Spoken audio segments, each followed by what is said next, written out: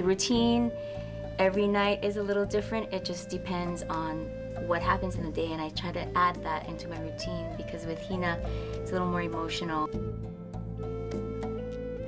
I can use what happens to me in the day and adapt that nightly and make it a little different each night.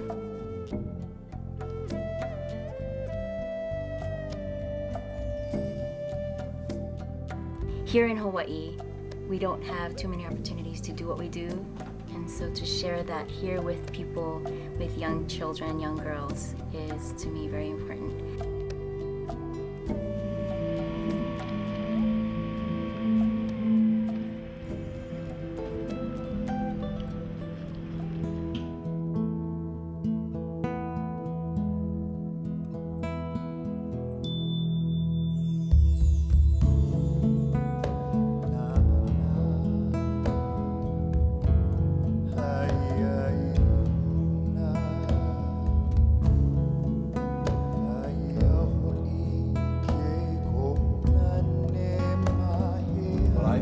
That they feel our mana, you know, our spiritual energy, especially when it's so close to us.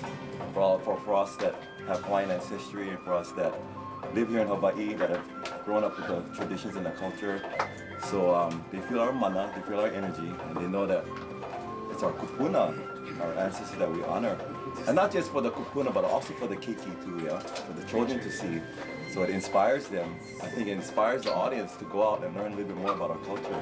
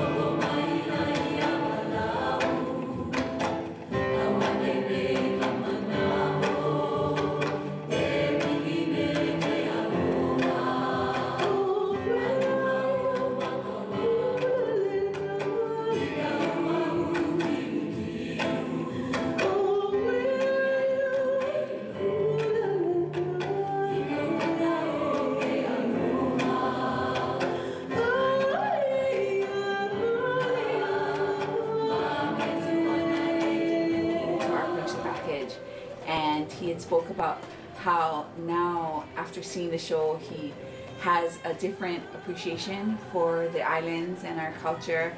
And knowing that really touched me, because what I felt was that us as entertainers are doing our job in perpetuating our culture.